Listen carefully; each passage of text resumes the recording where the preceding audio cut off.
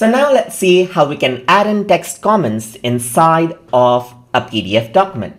So in order to do that, first of all, I'm going to go around onto the comment section right here. And then once I do that, on the top toolbar, you can see that T is an option. And once I click this, you can click anywhere and then you can start typing your comment right here. So I'm just going to go around just like this. So since I applied a style to it, you can see that it is being typed out in a particular style. So I can simply select this out right here, and then I can go around and choose the font I want. I can also change out the font size right here and change the font color.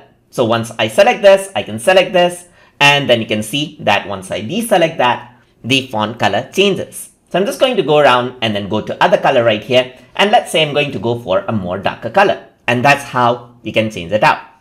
If you have multiple lines of text, so if I were to press enter right here, so I'm just going to go around and close this. I opened that up by mistake. So if I were to have multiple lines right here, then you can select it and then you can expand the space between the letters or decrease the space in between the letters by clicking on these icons right here with your mouse.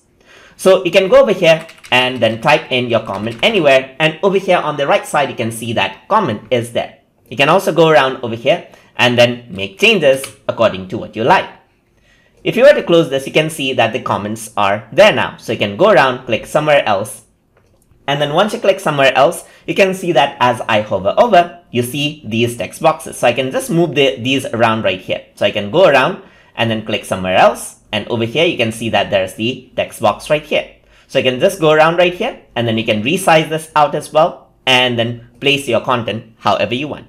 So you can also see that there's a text box which you can rearrange and resize out as you go ahead. So you can see, you can click this around, and on the top you can see that there's the text comment that actually pops up. So you can go around and then make the font size smaller, larger. You can increase and decrease the space right here. As you can see, you can choose the color, go to other color. So it's basically the same option that you see over here as well. So this is how it seems. And over here, you can change the font right here, and then you can choose the font size as well if you wish.